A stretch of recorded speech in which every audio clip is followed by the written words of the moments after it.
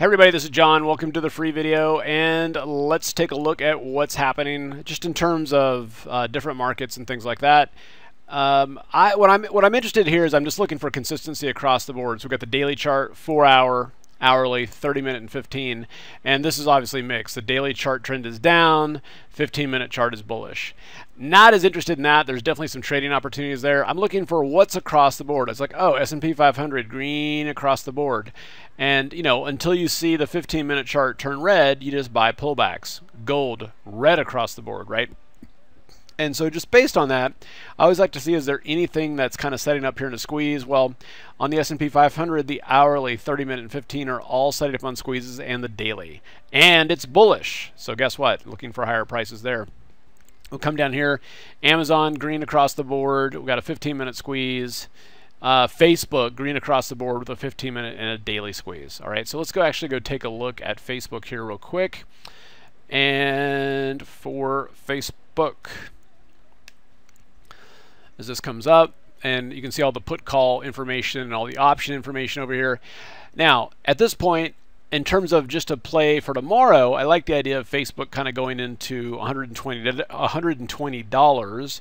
It's not a huge move, but we do have squeezes, we do have an uptrend, and we are kind of heading into a long weekend. So on this, just set up an iron fly at the 120 strike, and the idea that if we go up to 120 and kind of hang out there for a little bit, we'll make money on this call credit spread as well as the put credit spread. And obviously if it blows through 120, we lose money, or if it gets downgraded tomorrow, we lose money, but it's a very contained trade. The other trade that I like here, and we've been kind of nursing this week while I was in New York, has been on Google. And Google, we had a nice kind of a daily squeeze when we were down here at about 723 odd some odd dollars.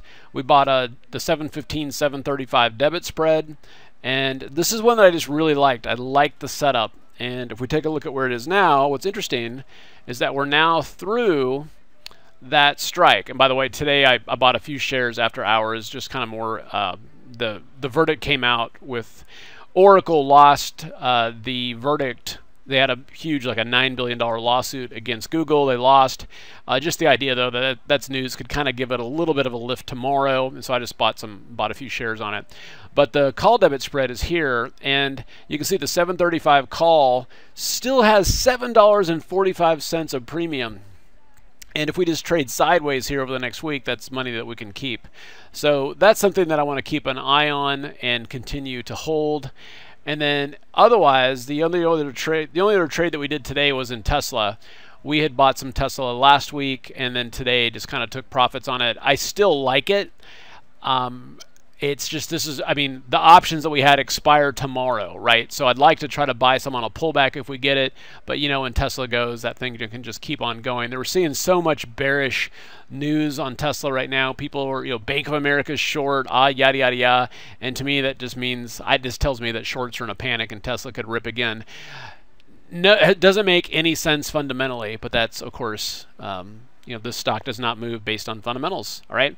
And then last but not least, just going into the weekend tomorrow, the long weekend tomorrow, if we look here at the spiders, we do have a squeeze, and we are kind of near some resistance levels, but I'm looking for kind of a grind, especially you can see this prior high right here, just kind of a grind into that level. Not a break through it, but just a grind towards that level into the long weekend. All right, hope it helps. You guys have a good night, and we'll see you at the next update.